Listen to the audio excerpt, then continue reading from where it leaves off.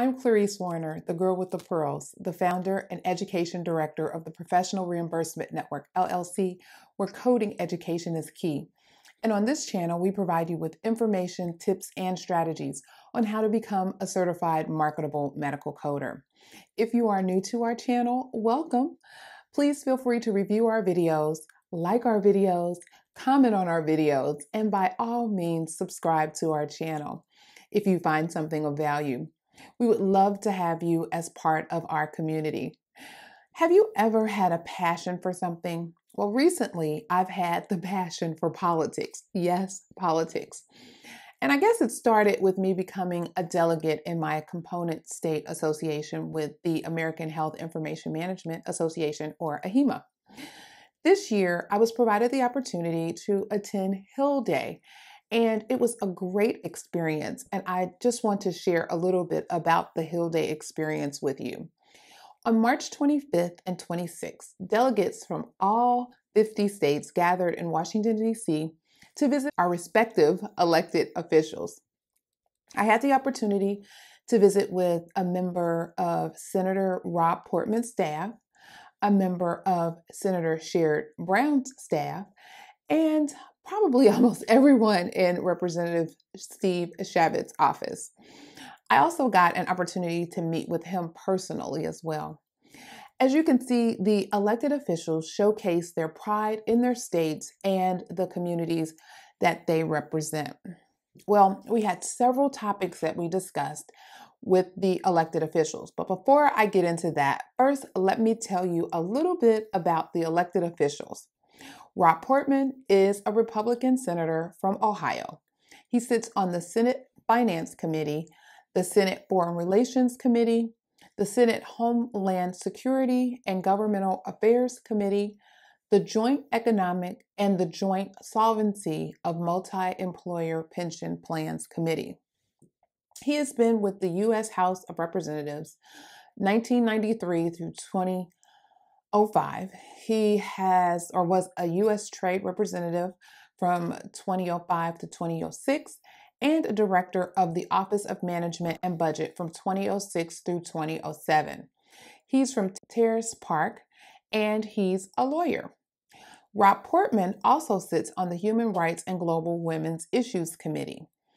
Democrat Senator Sherrod Brown, also from Ohio, is on the Senate Agricultural, Nutrition, and Forestry Committees, the Senate Banking, Housing, and Urban Affairs Committee, the Senate Finance Committee, the City Senate Veterans Affairs Committee, and the co-chair of the Joint Solvency of Multi-Employer Pension Plans Committee.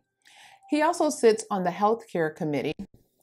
He is from Cleveland and is a college instructor, and he has been in the Ohio House from 1975 to 83. He's been Ohio Secretary of State, 1983 through 91, and he has been on the U.S. House of Representatives, 1993 through 2007. And lastly, we have Republican Representative Steve Shabitt from Ohio. He sits on the House for Urban Affairs Committee, the House Judiciary Committee, and the House Small Business Committee. He also sits on the Courts, Intellectual Property, and the Internet Committee, and Crime, Terrorism, and Homeland Security Committee. Steve Shabitt is from Cincinnati, and he is a lawyer and a teacher. He has been a member of the Cincinnati City Council in 1979. He was also on council in 1983, 1985 through 1990. He was a nominee for the U.S. House in 1988 and on the Hamilton County Board of Commissioners 1990 through 1995. The U.S. House of Representatives 1995 through 2009. So briefly, let's talk about the issues. The first one is to encourage note sharing with patients in real time.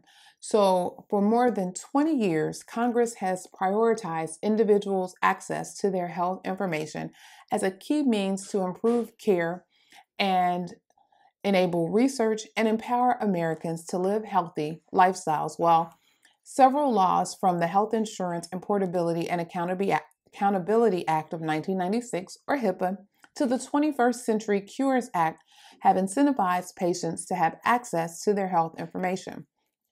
Our pervasive culture in medicine has kept real-time access of notes from getting into the hands of patients, despite the numerous benefits of sharing notes with patients in real time. The vast majority of hospitals and physician offices do not engage in systematic note sharing, so AHIMA's recommendation to Congress, using its oversight authority to promote efforts such as open notes, the Medicare and Medicaid payment programs, including the Promoting Interoperability programs, the MIPS improvement activity, performance category, and other innovative payment models so that the practice of note sharing benefits patients nationwide. Next is align HIPAA right of access with the ONC's health IT certification functionality.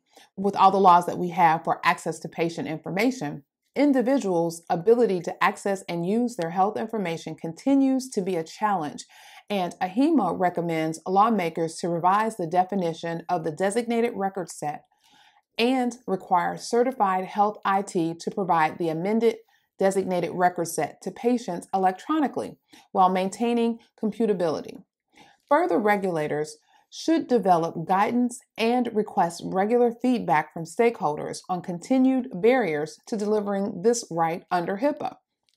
This revision will provide clarity and predictability of what constitutes the designated record set to both providers and patients. Next is the patient matching. Since 1999, Congress has prohibited the use of appropriations by the U.S. Department of Health and Human Services to promulgate or adopt any standard or unique health identifier until legislation is enacted specifically approving the standard.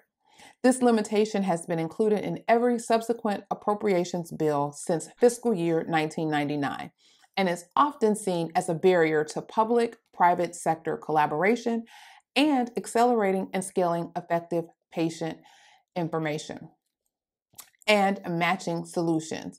And AHIMA requests to Congress is to omit the 1999 language in the fiscal year 2020 appropriations legislation to empower HHS to work with industry to advance a nationwide patient matching strategy. And lastly, extending HIPAA's individual right of access to non-covered entities. Again, with all the rules and laws, the ability of individuals to access their health information continues to be a challenge.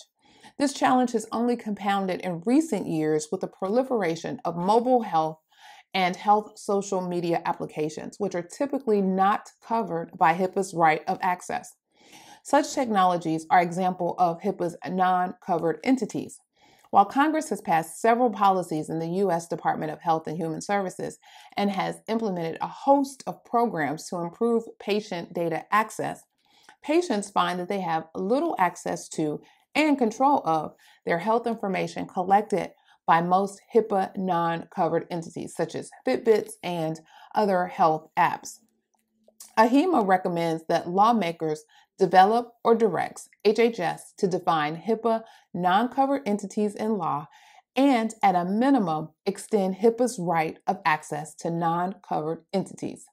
The goal of such a policy is to create a uniform data access policy for individuals using technology developed by an entity that produces and or manages their individually identifiable health information, regardless of commercial or legal status. So that was what we did on Hill Day. We took these issues to our elected officials and had 15 to 20-minute conversations with them. Most of them were really interested in the non-covered entities because that was kind of relatable. Everyone could relate to that and how that could potentially affect their constituents. It was a great time. Even though it was quite busy on the Hill, there were all kinds of activity and lobbying going on that particular day. And I believe the Mueller report came out, so there was some additional voting that was going on, and the Capitol Hill was actually closed off for a bit with security because I believe there was some other dignitaries and officials that were on the Hill. So it was quite busy and it was really a sight to see. Again, it was a great time and I look forward to hearing your comments related to this. So let me ask you, is this some kind of work that you might be interested in? And if so, feel free to volunteer for your state and local American Health Information Management Association organization.